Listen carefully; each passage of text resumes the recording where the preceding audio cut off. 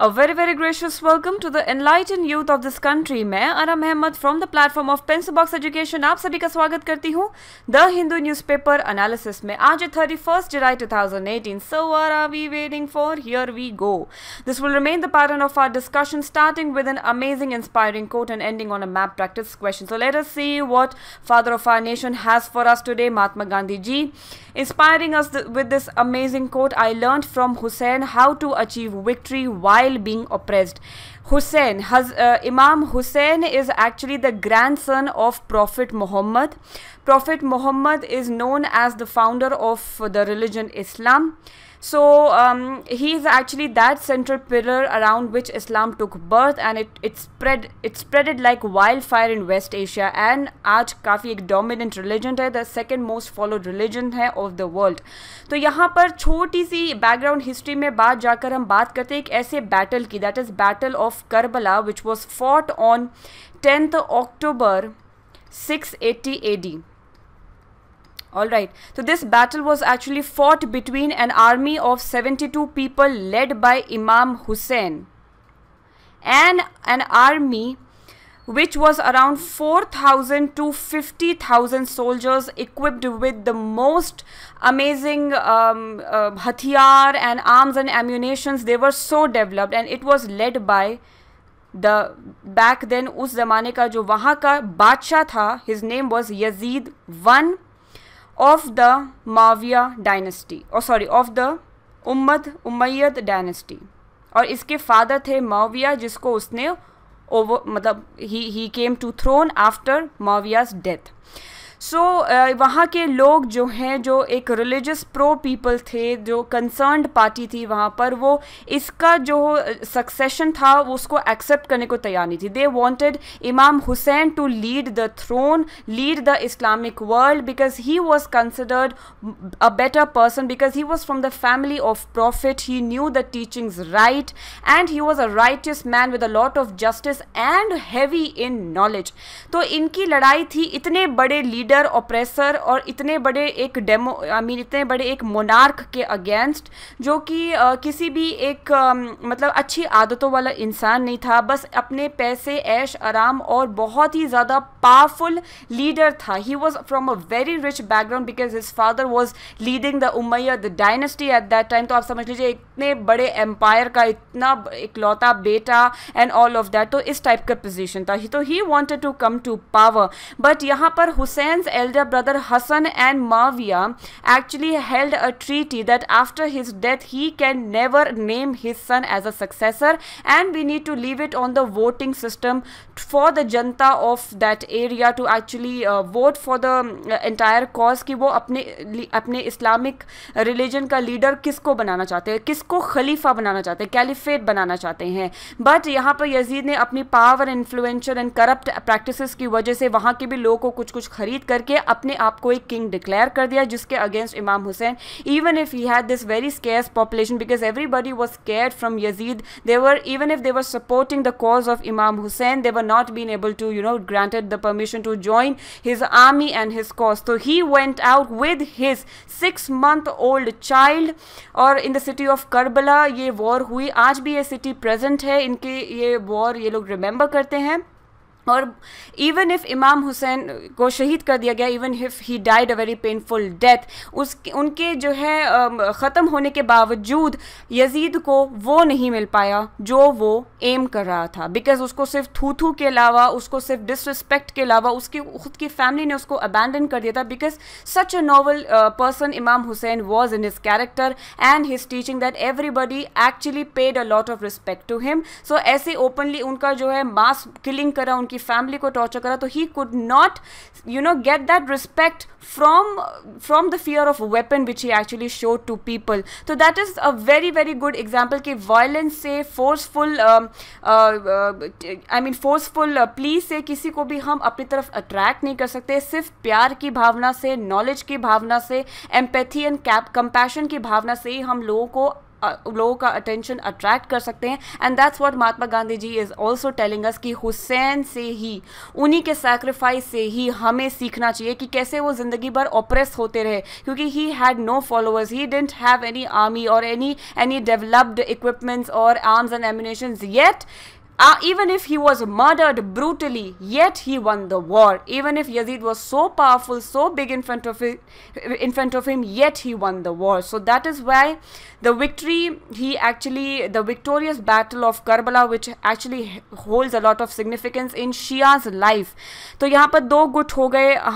जो हम middle east की सारी प्रॉब्लम्स को देखते हैं, सुन्नी वर्सेस शिया. तो शियाज, ये जो सेक्ट है ऑफ इस्लाम, तो they are actually following the family of Hazrat Ali and the resultant successors after him, his sons, then उनके sons. तो 12 इमाम की फैमिली को और उनकी टीचिंग्स को फॉलो करने वाले ये सेक्ट होते हैं शिया. तो इन पे एक छोटी सी वीडियो मैं बनाऊंगी, क्योंकि since middle east actually stage, waste Asia actually stage in news for a lot of regions. तो it is very important that we are actually aware of a lot of ideological differences and problems and the origin of the sex which is like there today. So yeah, this is how you're gonna like the video, and never ever dislike the video. Share a word of awareness, download it for offline purposes, add to watch later, and this is how you are going to subscribe to our channel. Hit that bell icon so that you never miss an update from Pencil Box Education. So let us see what couple of editorials we have today. आज का newspaper is quite lengthy, so excuse me if the duration is actually a little longer, but stay a little longer with me. So that's what it is.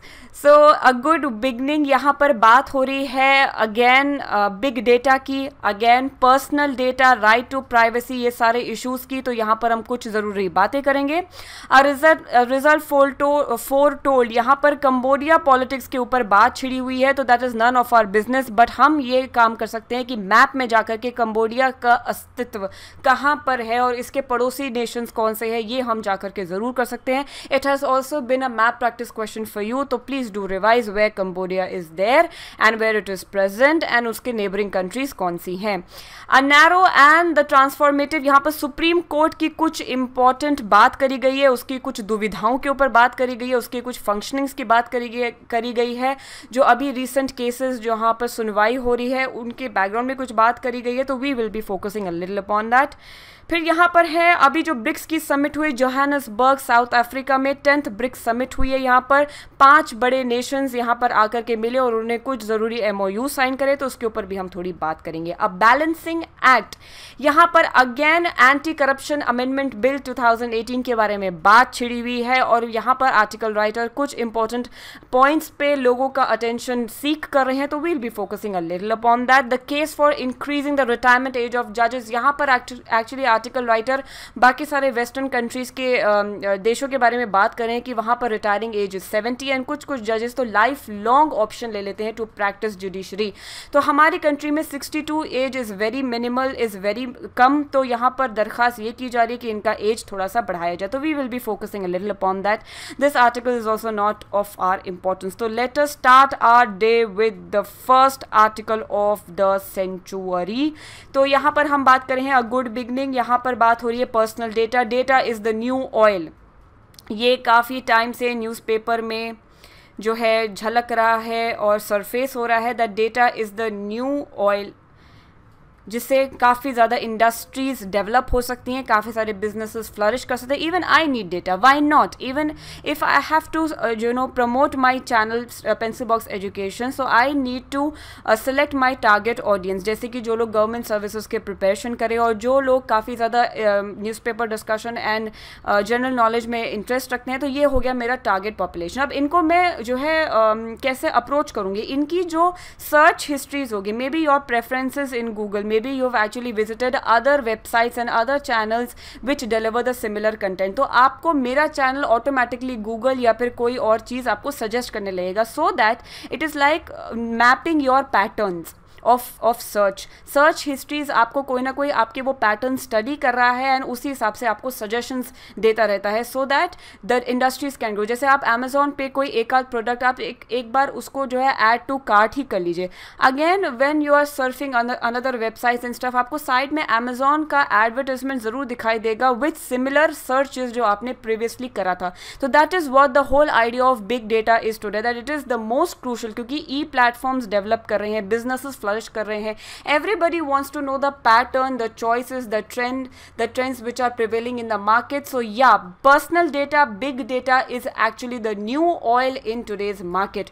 तो यहाँ पर जबकि ये data misuse भी हो सकता है, काफ़ी अच्छे लेवल पे ये इंस्पेक्ट भी हो रहा है और कलेक्ट भी हो रहा है, तो that is a high time that India should have its own sovereign data protection authority, जो कि ये सारे मैटर्स सुनवाई करे, जो कि ये सारे मैटर्स अच्छे से मॉनिटर करे और इनको अच्छे से डील करे और इनको अच्छे से रेगुलेट करे। बिकॉज इसका कहीं ना कहीं अब इंडिया है, जुगाड़ू है, तो मिस यूज़ सबसे पहले हो गया, सबसे पहले पॉजिटिव यूज से पहले तो मिस यूज हो जाएगा इसका, तो we need to focus a little upon that. यहाँ पर बैठी हुई है BN कृष्णा की committee to the Ministry of Electronics and Information Technology to tackle the similar problem, tackle the same problem. तो ये सारे नाम आप ज़रूर याद कर सकते हैं, मेंस आंसर राइटिंग, ऐसे answer writing, ethics answer writing, या फिर आप अपने किसी भी टाइप के डिस्क्रिप्टिव आंसर राइटिंग्स में इसको यूज़ कर सकते हैं। इवन समटाइम्स ये काफ़ी ज़्यादा आशंकाएं हैं कि MCQs में भी ऐसे क्वेश्चंस आ सकते हैं कि BN कृष्णा कमेटी किस विवाद को लेकर के याद करी जाती है या उससे एसोसिएट है। तो you can say it is related to the personal data protection law in our country.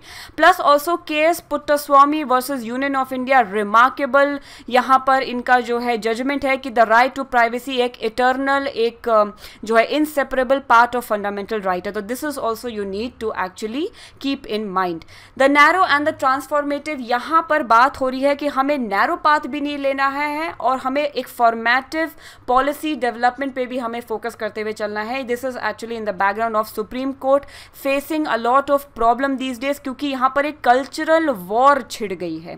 वो कल्चरल वॉर ऐसी छिड़ी हुई है कि एक्चुअली अब basic sentiments of the communities versus किसी स्ट्रेटा की राइट्स के ऊपर बात होगी। जैसे हम बात कर ले रिलेशनशिप बिटवीन एन इंडिविजुअल, उनकी राइट्स, और स्टेट की तरफ से जो उनके रिस्ट्रिक्शंस जो वो लोग फेस करें, या फिर सेक्शन 377 जो कि क्रिमिनलाइज करती है सेम सेक्स मैरिजेस को, सेम सेक्स रिलीजन्स को, सेम सेक्स प्रेफरेंसेस को, सेम सेक्स रिलेशंस को।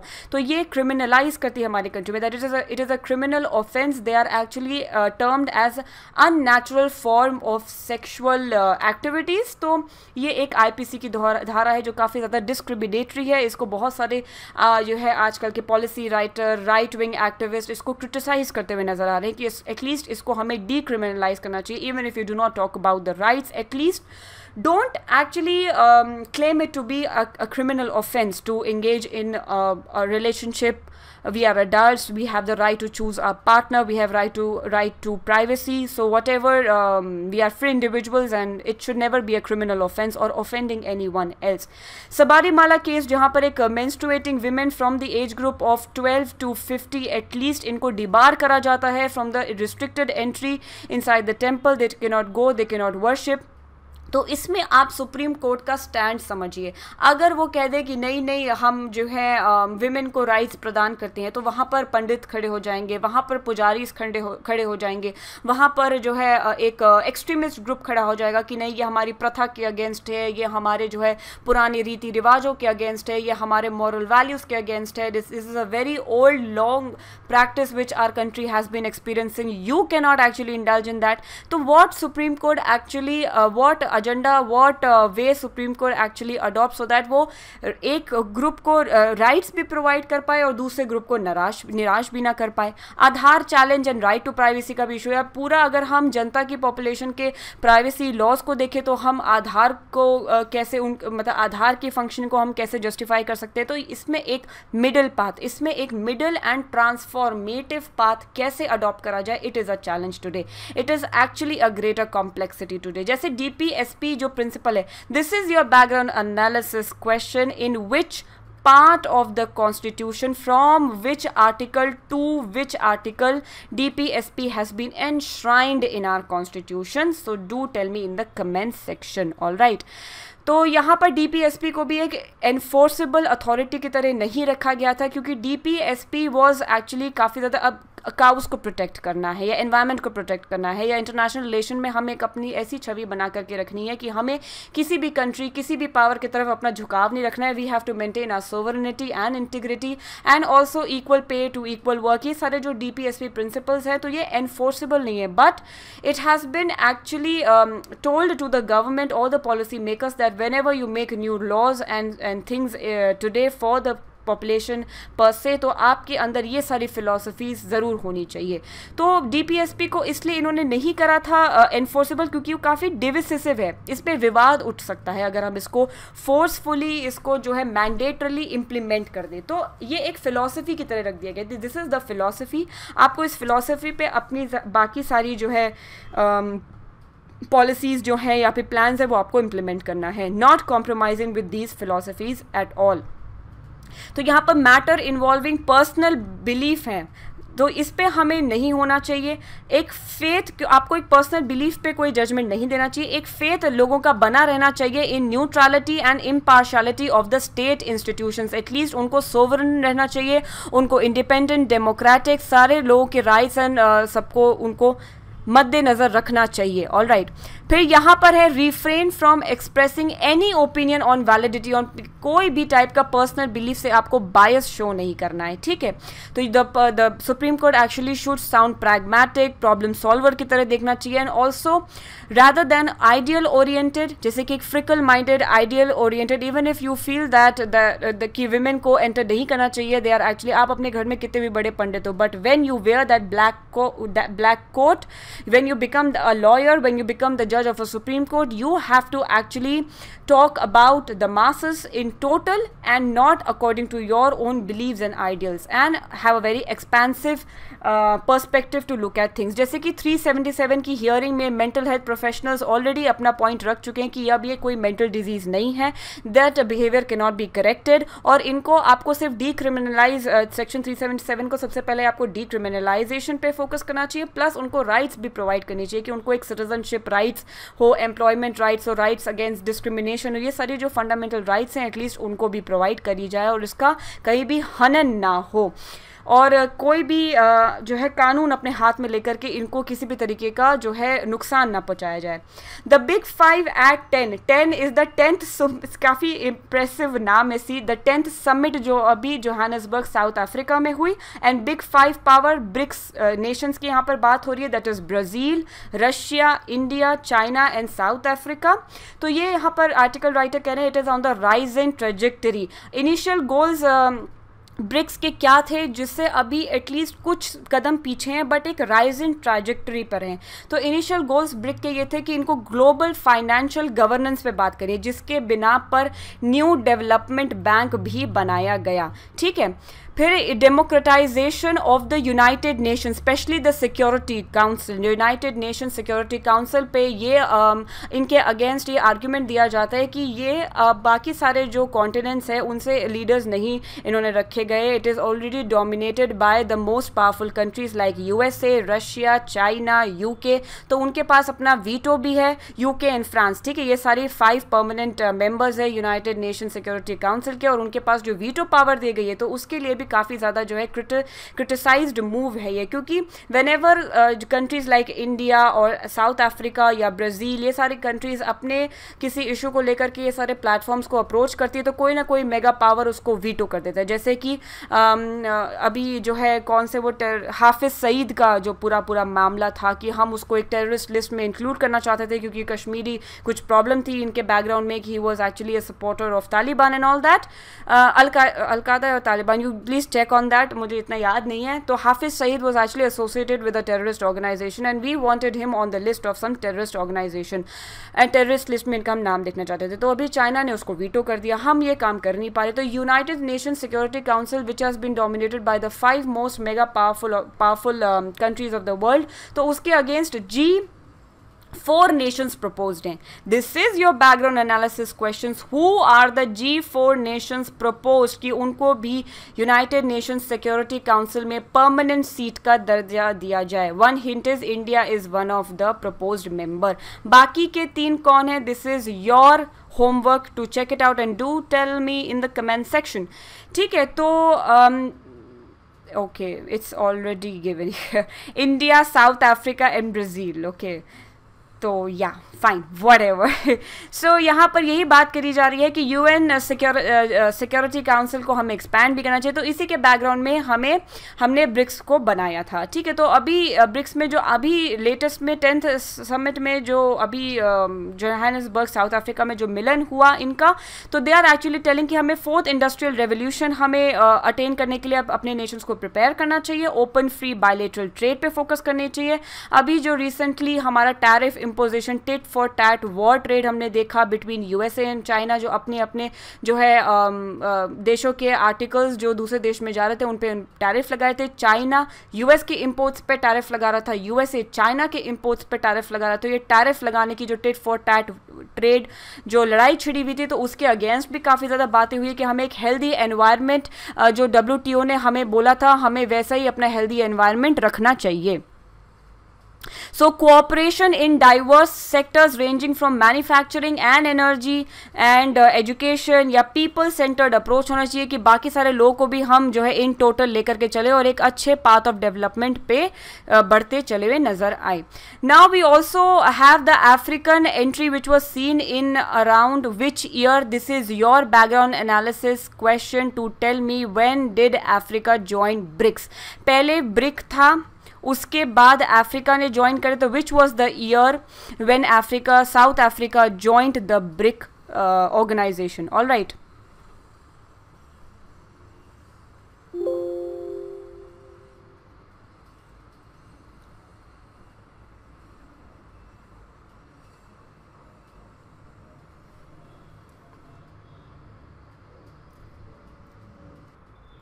सो south Africa after it joined BRICS organisation, तो वो अब काफ़ी ज़्यादा इनिशिएटिव ले रहे हैं ये सारे डेवलपमेंट्स में, ये सारे जो है इंफ्रास्ट्रक्चर प्रोजेक्ट्स में. They also want a lot of assistance from the new development bank. This is your background analysis question to tell me at least इसका हेड क्वार्टर कहाँ है. Where is its head quarter present? New development bank which is a BRICS bank. और इसमें सबसे ज़्यादा share holding किस nation की है? All right. तो यहाँ पर ब्रिक्स प्लस की भी बात हो रही है कि ज़ियामिन समिट जो चाइना में हुई थी इससे पहले 2017 में, वहाँ पर इन नेशंस को न्योता दिया गया था कि आप भी आके हमारे ब्रिक्स के टॉक्स में पार्टिसिपेट करें. That is Argentina, Jamaica, Turkey, Indonesia and Egypt. At least locate these countries on a physical map of the world और political map of the world. At least always keep map with you when ever such countries are coming. तो it is your responsibility to locate them spontaneously in the map, और उससे आपका map practice भी काफ़ी अच्छे से एक पिक्चर बन जाती है माइंड में कि ये सारे कंट्रीज़ कहाँ पर है, कौन से कॉन्टिनेंट के कितने बड़े बॉर्डर्स है, किससे क्या लगता है, कौन से इंटरनेशनल ओशंस है, सीज हैं, ये सारी चीज़ें आपको एक फिर फिगर बनने लगेगी माइंड में. BRICS represent 40% of the world and 22% of the total GDP of the global GDP. तो of course it holds significant importance. We cannot overlook that. तो इसको इस प्लेटफॉर्म को और अच्छे तरीके से हमें डेवलप और फंक्शन करने की ज़रूरत है. Setup BRICS credit rating agency, ये इंडिया का अभी एक एक प्रपोजल है कि क्रेडिट रेटिंग एजेंसी ब्रिक्स की हमें डेवलप करनी चाहिए, जैसे कि S&P है या फिर जो ईज़ ऑफ डूइंग बिजनेस इस टाइप की रेटिंग्स वगैरह होती हैं. तो ऐसे हमें भी क्रेडिट रेटिंग एजेंसी होना चाहिए जो कि इंडिया ने अपना एक बात रखी है.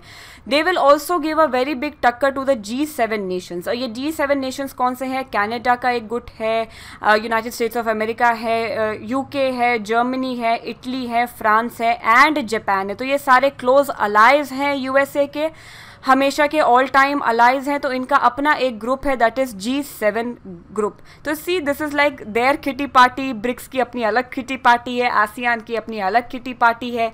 So yeah, this is again one kitty party.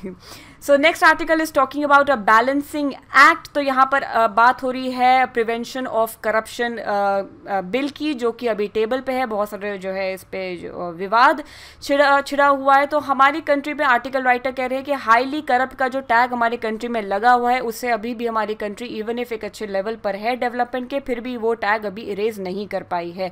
और ये एक ह्यूमन साइकी की भी बात है कि हमारे मन में एक ये हमेशा कॉन्सेप्ट रहता है कि till the time we do not engage in giving bribe और टेकिंग ब्राइब, कोई काम इंडिया में सीधे रास्ते से नहीं होगा. May be it is taking longer. जब मैं अगर ब्राइब कर दूंगा या मैं उसको कोई रिश्वत दे दूंगा या उसका कोई काम कर दूंगा उस रिटर्न में, तो ये मेरा काम जल्दी कर देगा. तो ये सारी भी थिंकिंग कहीं ना कहीं अभी भी सोसाइटी में प्रिवेलेंट है, जिसकी वजह से लोग इसका फ़ायदा भी उठा रहे हैं. तो थैंक्स टू डिजिटाइजेशन एटलीस्ट के हमारा अभी ई documentation, E filing of forms, E approval, ये सारी चीज़ें हो गई. तो making the entire process more transparent and accountable. At least जो ये फिजिकल वे में फॉर्म्स लिए दिए जाते थे या फिर फाइलें साइन वगैरह होती थी, अब ई सिग्नेचर भी आ गया है कि कोई भी चीज़ को हम ट्रैक कर सकते हैं. एक ट्रैकेबल आईडी होती है और जो है किसी भी टाइप का रिश्वतखोरी की कोई भी गुंजाइश नहीं है, क्योंकि एक टाइम फ्रेम दे दिया जाएगा कि आपको इतने कितने बीच में एटलीस्ट ये प्रोग्राम आपको इम्प्लीमेंट करना है, ये है पार्टी, इससे आपको बात करनी है. तो किसी भी टाइप का अब पार्टी को भी पता है कि इनके ऊपर टाइम लाइन है, ये साइन नहीं करेंगे तो बाकी अथॉरिटीज़ को पता चल जाएगा, तो कोई रिश्वत की भी कोई गुंजाइश नहीं है. तो काफ़ी ज़्यादा ट्रांसपेरेंट एंड जो है अकाउंटेबल ये सारा सिस्टम हो गया है with the coming of digitisation. That's why a lot of infrastructure development and research is happening कि हम कैसे इसको और भी ज़्यादा मासेस में अच्छे से अच्छे रूट कर पाएँ. तो there is a very big provision in the prevention of corruption वाला जो बिल है, that is the government approval which is needed for the investigating agency. एक टाइप का approval investigating agency like CBI को चाहिए होगा जब वो एक investigation against a government official, specially a bureaucrat को, जब वो इन्वेस्टिगेट करे on the charges of corruption. तो ये गवर्नमेंट अप्रूवल यहाँ पर बहुत ही ज़्यादा विवादित अमेंडमेंट प्रपोज्ड है, क्योंकि इससे ये माना जा रहा है कि हम जो है इसको डाइल्यूट करें, प्रिवेंशन ऑफ करप्शन एक्ट को हम डाइल्यूट कर रहे हैं, विच वॉज पास्ड इन 1988. तो इस एक्ट को हम डाइल्यूट करते हुए नजर आ रहे हैं. क्या पता कि वो अथॉरिटी जो अप्रूवल, जो गिविंग अथॉरिटी है, वो भी करप्ट हो, वो भी मिली हो. तो ऐसे तो आप कभी अप्रूवल देंगे नहीं, इनके अगेंस्ट कार्रवाई स्टार्ट नहीं होगी. तो that's why you might safe guard a lot of powerful influential people. सो ये जो प्रोविजन था, ऐसा नहीं है कि ये प्रोविजन अभी इंट्रोड्यूस करा जा रहा है, ये प्रोविजन था rank of joint secretary and above वाले लोगों के लिए. ये प्रोविजन था कि इनके अगेंस्ट अगर आपको कोई चार्जेस इंस्पेक्ट करने हैं, you need a government approval for that. But now it will be extended to all the public servants. तो यहाँ पर सेंट्रल विजिलेंस कमिश्नर को भी अपना जो है बात कहनी चाहिए, अपना पॉइंट रखना चाहिए, और इस कमीशन को इस पे जो है अपनी व्यूज़ एक्सप्रेस करने चाहिए. This clause is actually talking about valuable thing और pecuniary advantage in the dishonest manner. अगर एक सिविल सर्वेंट ने करा है तो इस क्लॉज को भी डिलीट करने की बात हो रही है. इसको एक क्रिमिनल मिसकंडक्ट के तहत रखा जाता था, तो इस क्लॉज को भी आप डिलीट कर रहे हैं. आपको अपनी सोर्सेज ऑफ इनकम डिक्लेयर करना है और किस तरीके से करना है, अपनी और अपने परिवार वालों की भी करना है. इस क्लॉज को भी आप कहीं ना कहीं डाइल्यूट कर रहे हैं. लॉफुल सोर्स और इन सब पे जो that it would include income receive from the lawful source, ये सारे जो प्रोविजंस थे इसको भी आप डिलीट करने की बात करें. स्पेशली लॉफुल क्या होता है, जैसे कि आप एक IAS ऑफिसर हैं, आपका सोर्स ऑफ इनकम गवर्नमेंट से 1 लाख है और इस पर आप टैक्सेस दे रहे हैं. आपकी कोई और भी सोर्स ऑफ इनकम है, फॉर एग्जांपल आपकी वाइफ की या फैमिली की, या आपका कोई और भी एरिया है जहां से आप इनकम ले रहे हैं, अगर आप उस पर टैक्स दे रहे हैं तो that becomes a lawful source. तो इससे इस चीज़ से क्यों भागना. हमारा बेसिक मुद्दा ये होना चाहिए कि we need to actually see कि आपकी असली इनकम क्या है और आप उस इनकम आप कमाइए, बट क्या आप उस पर टैक्सेस दे रहे हैं. तो इस पर हमारा पूरा बात है. तो as long as taxes has been paid on income received from an undisclosed even if illegitimate source becomes lawful. तो इसको भी थोड़ा बहुत चेक करना चाहिए कि एटलीस्ट वो अनडिस्क्लोज ना रहे. क्या पता ट्रैफिकिंग का हो, इलीगल ड्रग मार्केट का हो, कुछ भी किसी भी टाइप का पैसा हो, तो अनडिस्क्लोज एंड इलिजिटिमेट ना हो, तो आप पैसा कमाएं, उससे हमें प्रॉब्लम नहीं चाहिए. सोर्स हमें डिस्क्लोज कर दीजिए, उसको लेजिटिमेट कर दीजिए और उस पर टैक्सेस पे कर दीजिए, इतनी सी बात होनी चाहिए। तो ये सारे प्रोविजंस भी कहीं ना कहीं मिसिंग है। यहाँ पर एक अप्रिशिएटेड मूव आर्टिकल राइटर ये कह रहे हैं कि ब्राइब गिवर और टेकर दोनों को फाइन और पेनल्टी और सज़ा सुनाई जाएगी, ठीक है। डे टू डे ट्रायल्स होंगे और उसको कंप्लीट करा जाएगा 2 साल के टाइम में, दैट हैज़ बिन गारंटीड। तो this is also an appreciated move कि एटलीस्ट एक प्रोलॉन्ग्ड वे की नहीं, एक तो सालों साल इसका जो है कार्रवाई चली जा रही है, प्रोसीडिंग्स चली जा रही है, इवन कोर्ट का भी टाइम वेस्ट होता है। और जब अगर क्विक डिलीवरी ऑफ जस्टिस नहीं होगी तो ये पूरे जस्टिस सिस्टम को भी बहुत ज़्यादा क्वेश्चनिंग कर देता है, एक क्वेश्चन मार्क डाल देता है जुडिशरी पर। तो it is a flaw in the psyche as well in the crowd कि ब्राइबरी से वो अपना काम निकलवाएंगे, ब्राइबरी से ही वो अपना कोई काम पूरा कर पाएंगे। The case for increasing the retirement of edges of जजेस, तो यहाँ पर बात हो रही है कि 65 कर दिया जाए एटलीस्ट, जो अभी 62 ईयर्स पर है। This is on the basis of वेंकटशली report. तो ये वेस्टर्न डेमोक्रेसीज की यहाँ पर बात होने की, कुछ देशों में 70 है retiring as, Belgium, Denmark, Ireland, Netherlands. Again you have to spot these countries on the world map, please do that. And rest कुछ कंट्रीज़ में they also opt for tenures for life, कभी रिटायर नहीं होता, जैसे USA है and Austria and Greece है। तो जज पॉपुलेशन रेशियो का जो पूरा रेशियो है हमारी कंट्री में, तो वैसे ही बहुत ही ज़्यादा हिला देने वाला है। 19.66 जजेस are present for 10 lakh people, that is 1 million population for today.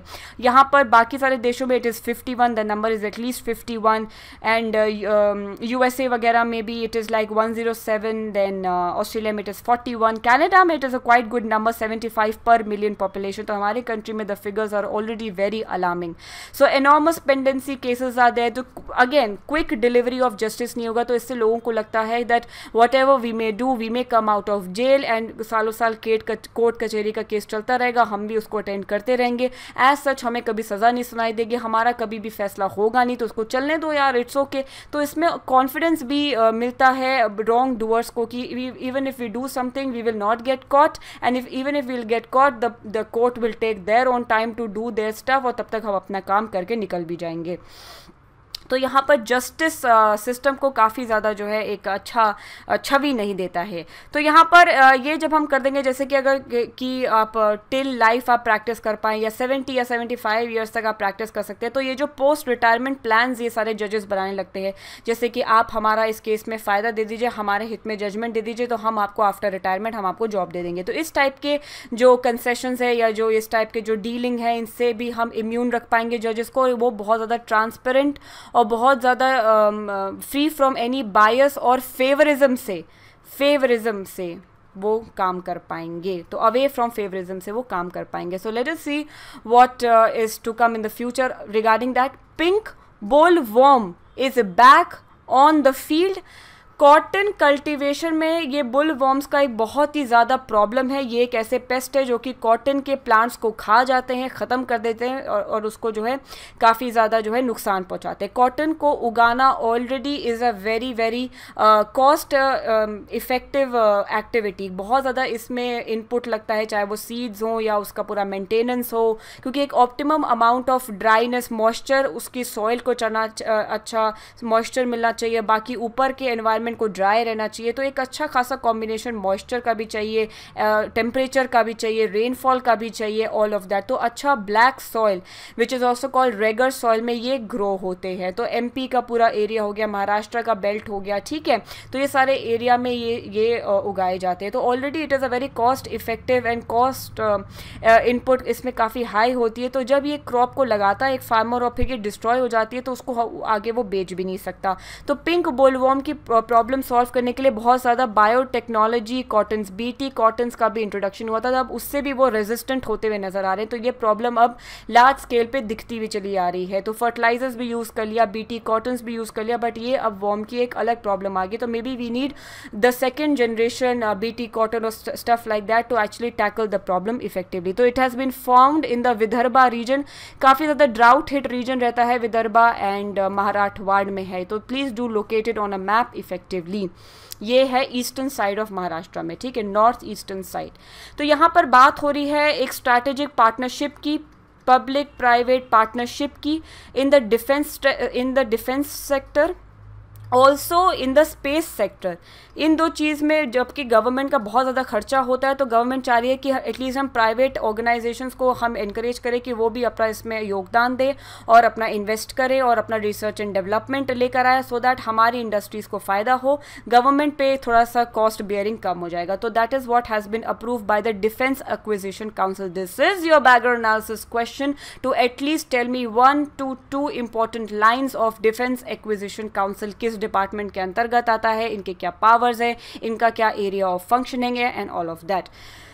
बाकी बात हो रही है यहाँ पर ऑक्सीटोसिन हार्मोन की। ये एक इंजेक्शन है जो कि प्रेग्नेंट विमेन को दिया जा रहा था टू फैसिलिटेट प्रेगनेंसी पर से, क्योंकि ये रिलैक्स करते हैं और रिलैक्सेशन एंड कॉन्ट्रडिक्शन करते हैं वजाइनल वॉल्स की, यूट्रस वॉल्स की, so that baby is delivered very effectively out of that.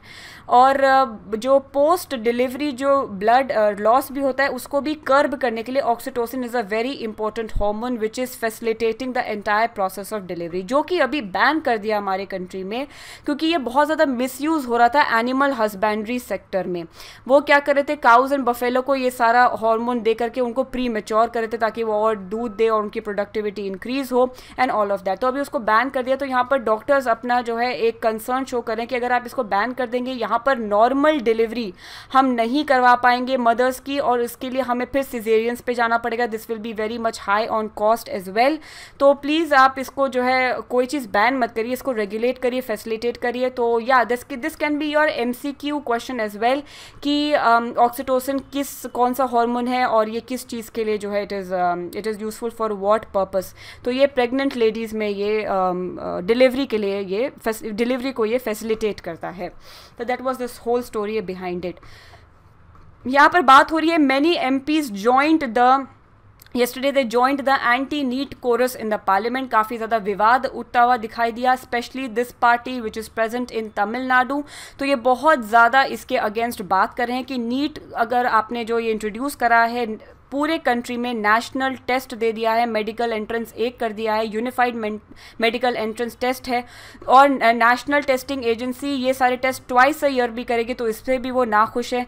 पहले education was a state subject, अभी उसको जो है कुछ अमेंडमेंट अभी हाल ही में कुछ अमेंडमेंट किसी अमेंडमेंट से उसको कॉन्करेंट लिस्ट में कर दिया गया। तो this is your background analysis question again to tell me by which amendment education was shifted from state list to concurrent list.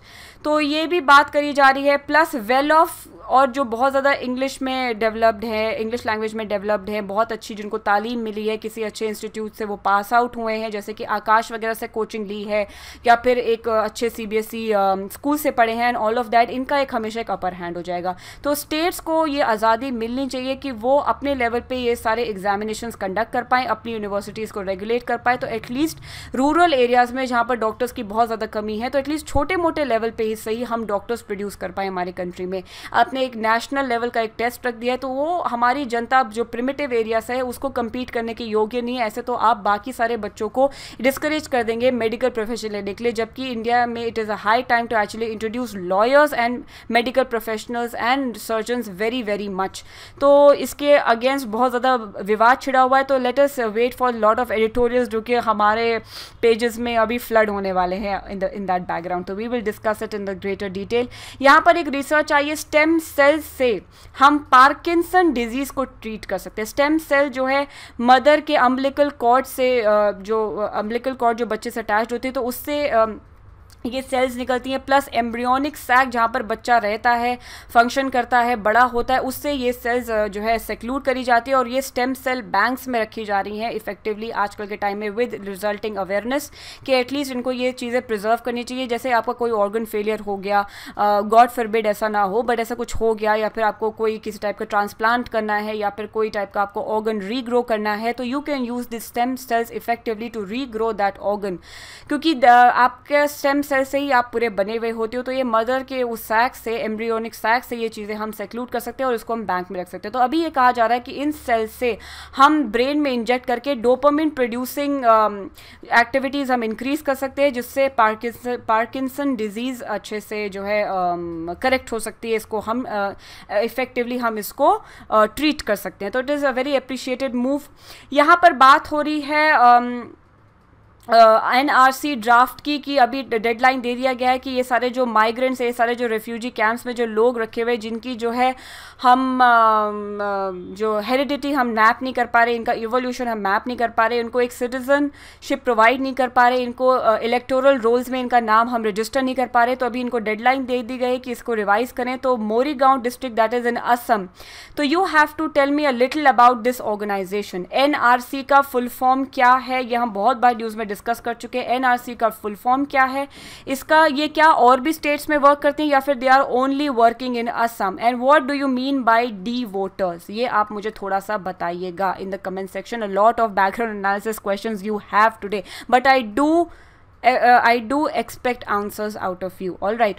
तो यहाँ पर ड्यू टू मानसून सरप्लस, क्योंकि एल नीनो ईयर नहीं है इस बार, we have a good rain which the southern states have been witnessing, तो ये भी अब एक प्रॉब्लम हो गई है। एक ऑरेंज अलर्ट जारी कर दिया गया है इन Idukki reservoir which is present in the state of Kerala, which is the tallest arc dam in Asia. ये टॉलेस्ट आर्क डैम है एशिया में, तो अभी इसे ऑरेंज अलर्ट जारी कर दिया गया कि क्या पता आगे बारिश हो या आगे स्थिति कुछ ख़राब हो तो मे बी हमें पानी बहुत ही ज़्यादा मात्रा में छोड़ना पड़े, तो एक फ्लड जैसी स्थिति की संभावना है। तो मे बी जो लोग कोस्ट पे रह रहे हैं, इन रिवर कोस्ट पे रह रहे हैं, तो उसको थोड़ा सा आप दूरी बना के रखें, and you have to be very much careful.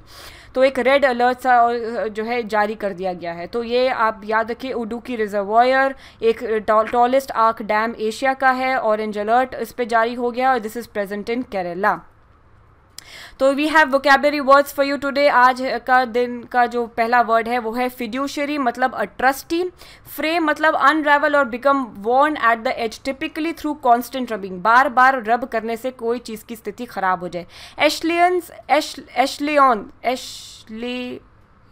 एशेलेंस, this is एशेलेंस, a level और रैंक इन एन ऑर्गेनाइजेशन और प्रोफेशन और सोसाइटी, जैसे एशेलन जॉब या इस टाइप का you can say. Vindicate, clear someone of blame और suspicion, fraught of a situation और action of और course of action filled with something undesirable. Divisive, tendency to cause disagreement और hostility between people. एम्बिटर्ड, make someone feel बिटर्ड और resentful. ये है आपका map practice question for you today. Continent Asia, east Timor island का 2 गुट कर दिया, एक तो इंडोनेशिया का पार्ट है और ये है ईस्ट तिमोर, तो आप उसको लोकेट करिएगा। बंदा सी, अरुफुरा सी जो इसके जो है पास में है, वो भी आप इसको लोकेट करिएगा। Which of the following countries और country isn't a part of ASEAN, ये इन सारी कंट्रीज में से ऐसी कौन सी कंट्री या कंट्रीज हैं जो कि आसियान का पार्ट नहीं है, ये आपको मुझे बताना है as your math practice question in the comment section please. Towards the end, I would say stay tuned to Pencil Box Education for more videos and updates. If you really like the content, if you really like the way I deliver knowledge to you, तो please do give it a big thumbs up. ये एक only गुरु दक्षिणा है, एक only incentive है जो आप मुझे दे सकते हैं ताकि मैं अपना काम और अच्छे से करूं, एंड मैं और अच्छे से तरक्की करूं और मैं और अच्छे से कंटेंट लेकर आऊं आपके लिए। तो please, this is my humble request to help me grow so that I can help you in the toughest struggle of your life. Do subscribe to our channel and hit that bell icon so that you never miss an update from us. Do share a word of awareness. This is the email ID that you can use to connect to me personally, plus the comment section you can use to tell your opinions or all of the perspectives. I'm open to all. Thanks a lot for being a patient listener. Do your background analysis question daily. This is very important, and plus check the PDF links. I have updated it for the month of July, so do check these links in the description down below the video. Be happy, stay positive, spread love. That's the most important thing. Signing off from Pencil Box Education. Jai Hind, and thank you for watching.